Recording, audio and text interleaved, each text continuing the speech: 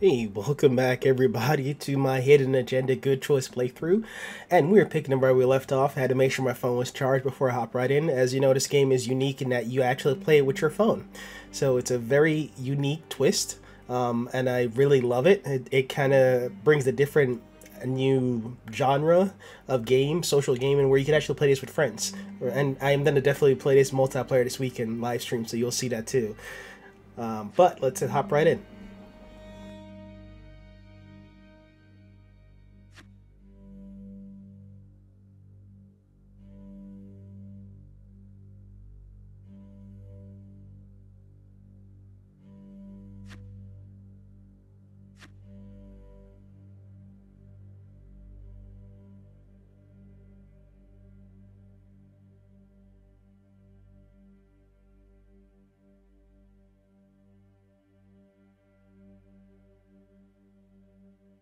Yeah, you're right. Let's take it to Judge Vanstone, see what happens. Thank you, Felicity. Don't thank me yet.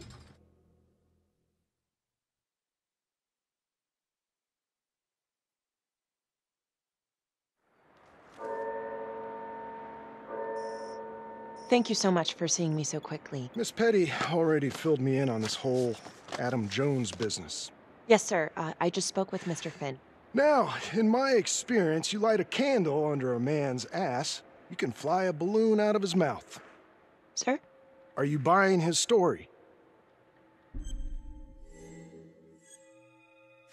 The timing is certainly convenient, but I think he's telling the truth. Or at least some version of it. So far, it adds up. Has anyone spoken to Jones? He's been presumed dead for years. That's quite a stretch, don't you think? Well, even if Jones exists, how can you be sure Finn can track him down? I'm not sure what the truth is, but I know it's out there, and we need time to find it. Apparently, you need to release a convicted serial killer to find it. Just long enough to lead the police to Adam Jones. You're full of surprises, Miss Graves. Well, if you were in my position, what would you do?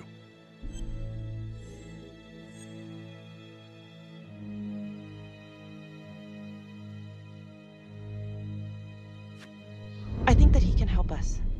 If you grant Finn a single-day release under armed guard, we may save an innocent man from wrongful execution. I see. All right, Miss Graves. I'm going to grant Jonathan Finn a temporary release into police custody. But only for 3 hours, no more. Thank you. Hey, Lana, you're not gonna believe this. He actually went for it? Surprised the heck out of me. Wow. Nice work, Felicity. Don't call me that. I'm gonna head over to Homicide and let him know. Good call. And Felicity, thank you. Don't thank me yet.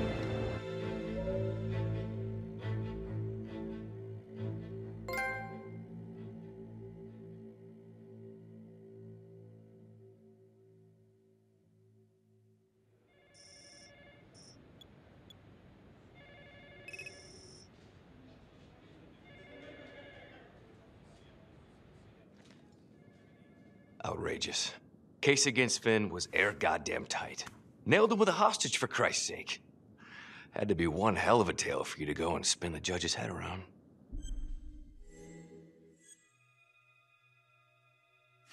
I'm sorry to spring this on you. We all want the same thing.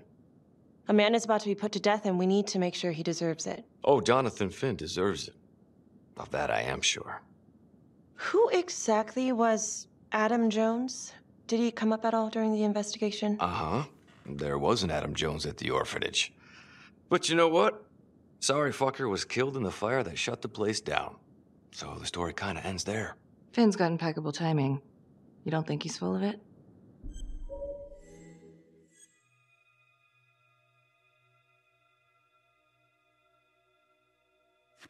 I think there's something there. Judge thinks so too. He's granting a temporary release into police custody to help find Adam Jones. Finn tells me Rominsky had a secret room at the orphanage. Called it the playroom. It's where he held his extracurricular activities. Does that sound familiar? I'd remember something like that. That didn't come out in the report. I was wondering, Mr. Hillary, So, when you analyzed the bodies of the Trapper's victims, did you find anything that might suggest there could be another suspect? Gosh, that was 5 years ago. I don't think so. So, no reason to suspect anyone but Finn? I do recall only, submitting a partial analysis of the evidence because Mr. Finn confessed, so it seemed open and shut. So there was more evidence left to analyze? Well, yeah, trace signatures. Do you have access to all that data? Now just hold on a goddamn second. How can you even entertain the idea of letting this scumbag out of his cell? Finn had motive. He went through hell at Las Palmas. He hated the police.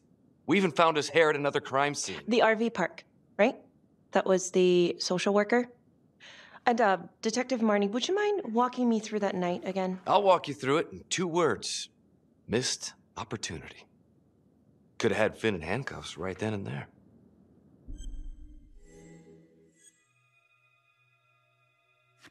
I think I'd like to hear from Detective Marnie, if you don't mind. Sure. Catherine Hope was a social worker at Las Palmas Orphanage. We didn't know Finn had her. We got a 10-8 at Hog Haven Trailer Park out by the highway. A break-in in progress. I was closest to the scene, so I went solo. Should have been a piece of cake, but that night everyone was on pins and needles because the Trapper was raising Cain. And any one of us could have been next.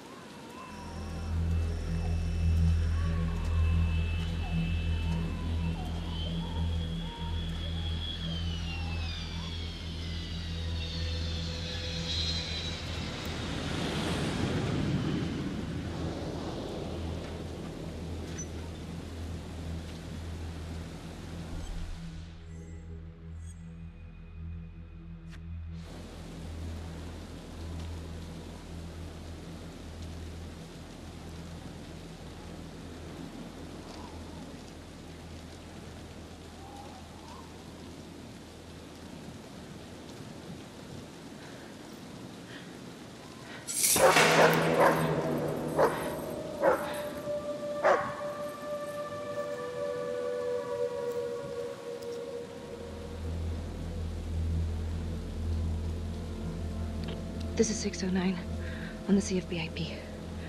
Open exit on the highway, no perp. Gonna make an entry to the trailer. 609 acknowledged, caution advised.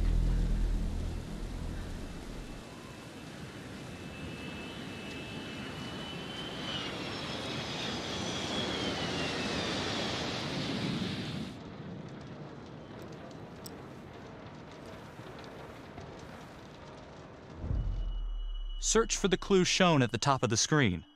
Use your pointer to highlight the clues before the timer runs out. Some of these clues could help you in the future, so try to find them all.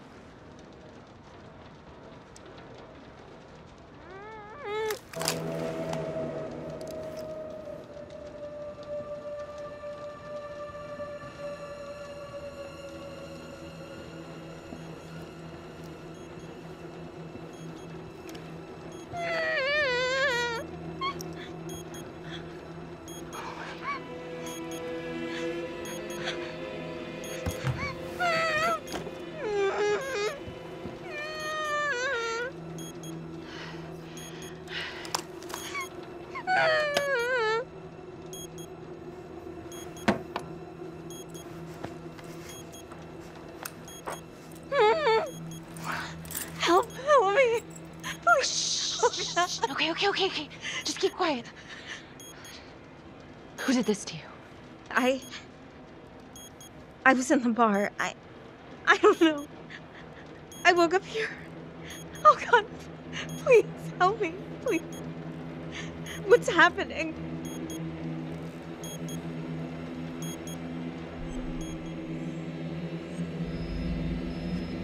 Okay, I'm gonna remove the timer. Oh, crap. Oh God! Oh my God, get me out of there! Okay, shh, calm down, please.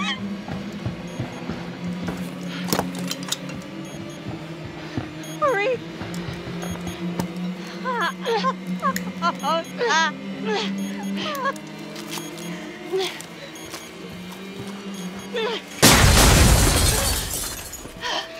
Oh, shit.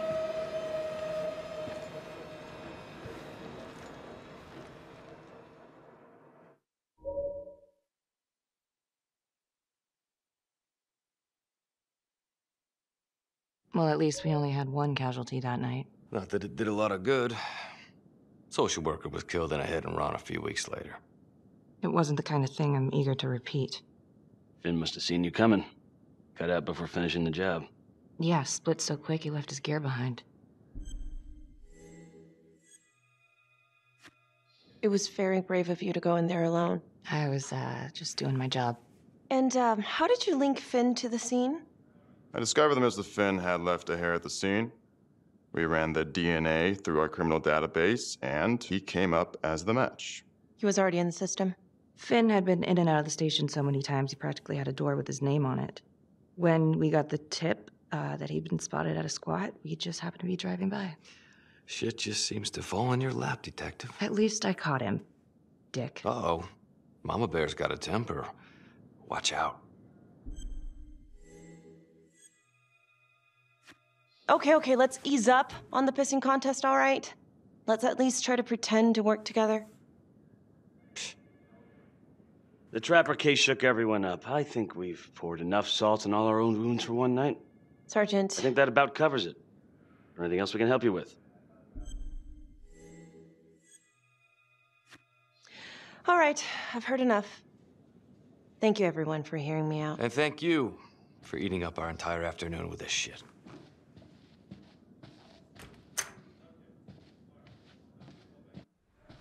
Hey, Graves. Yeah. I just wanted to say that, Calvary's a dick. yeah. Don't worry about it. You were really helpful.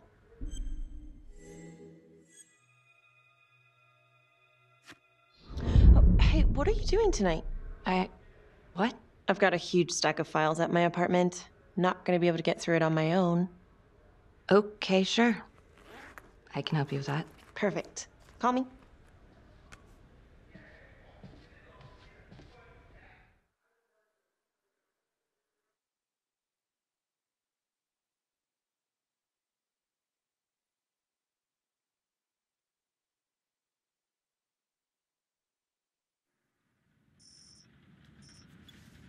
A rat trap?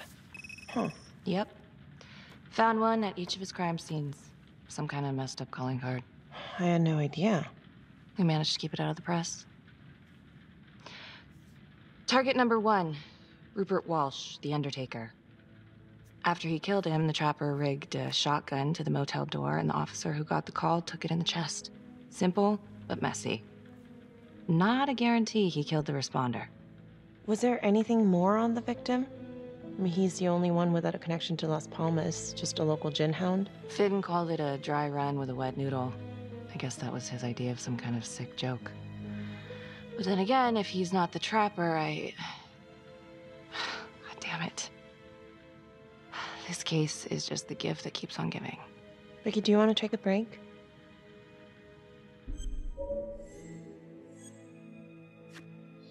I'm sorry, it's just, this was all ancient history.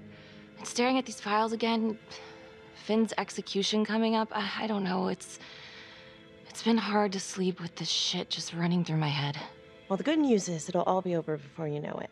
Yeah, you're right.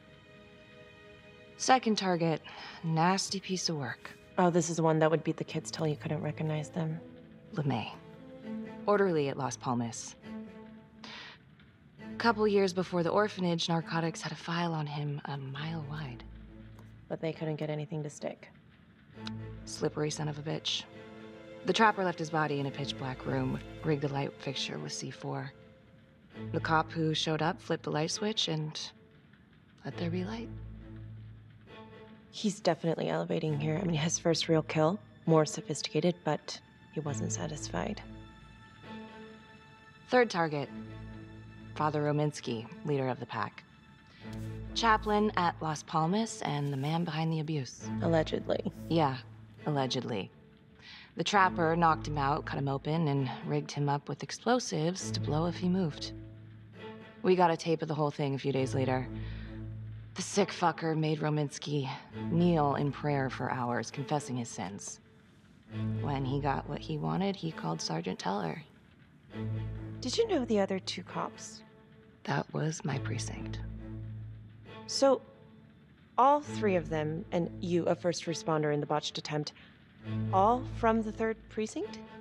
The murders were in our district. How well did you know the other two? I mean, how well did you know the other first responders? Enough to know that I didn't like them much. I got out of there as soon as possible. What if the first victims in each incident were just a smokescreen, and the real target was the 3rd precinct? Interesting. Yeah? These 3 cops, they weren't exactly best of the boys in blue. How so? 3rd precinct had problems of chemical variety. They were using? Yeah, and then some. I'm surprised this never came up in the investigation. I'm not. Anyways, you might have something. What's up with you and Calvary? No, there's a guy who's got it coming. You couldn't even cut that tension with a chainsaw.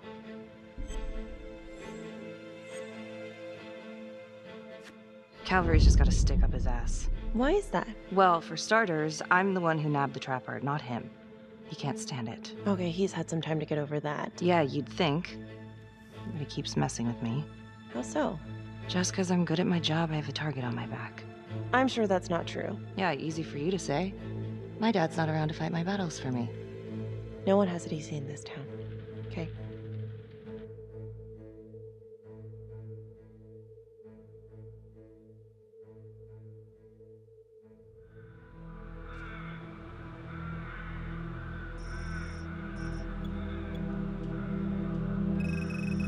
This is 125 at the 1016.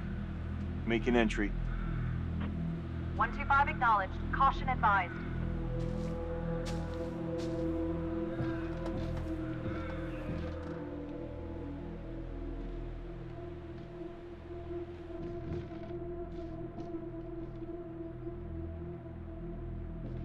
This is the police. Anyone here?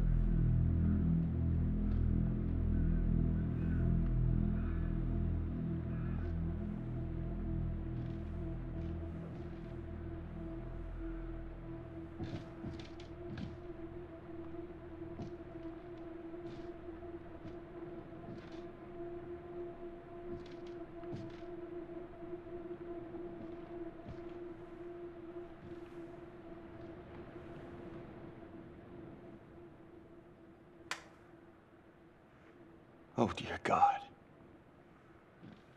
Sir, can you hear me?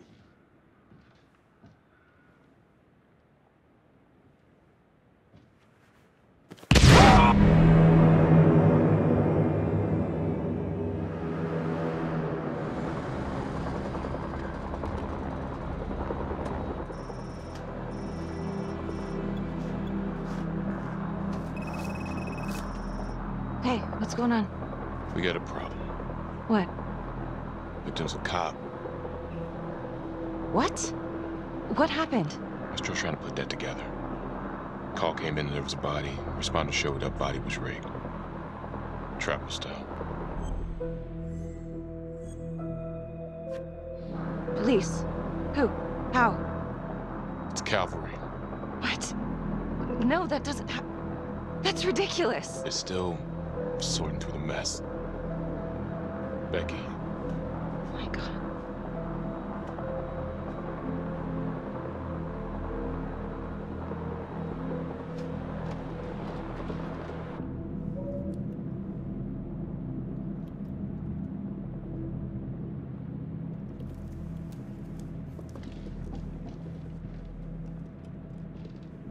Excuse me, would you please stay clear of my working area? Thank you. from what we can piece together, it seems like Calvary brought a prostitute. God. Brought her back here where, you know. Track her down? Only got a partial description. 20s, brunette. Great. Calvary put a whole clip in that wall and then hit one thing. Only blood here's his. And also Montesinos. The responder? Calvary's body was rigged. Traps. Fuck.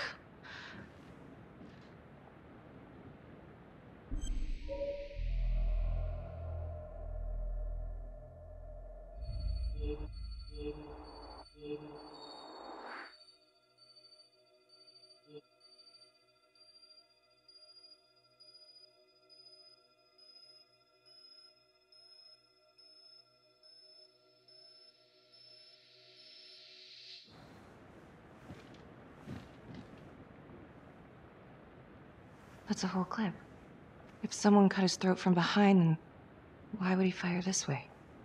And if they did it from the front, why would he miss?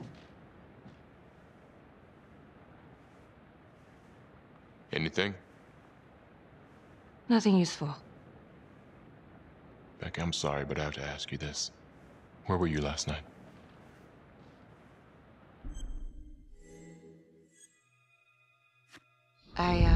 I spent the night, or the evening, with Felicity Graves. Going over files. All night? Yeah?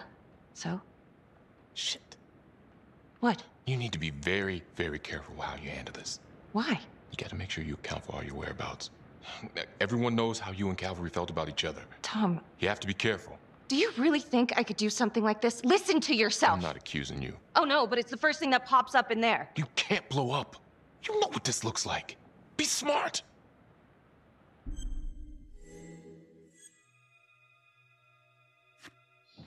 This isn't happening. I wish it wasn't. I hated that fucker, but I would never do something like this. I believe you. You shouldn't have to believe me.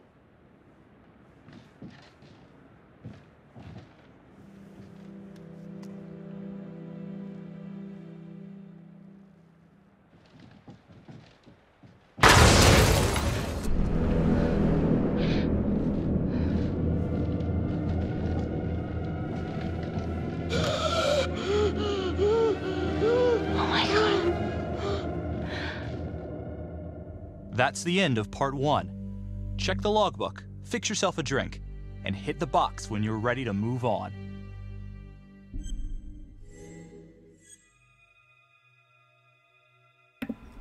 Alright guys, we're gonna end part 2 right here. This is really good. I'm really loving what they did. They really stepped it up from Until Dawn into this one, so if you're a fan of Until Dawn, you'll love this game. Alright guys, so thank you guys for watching, and I'll see you guys in part 3, okay?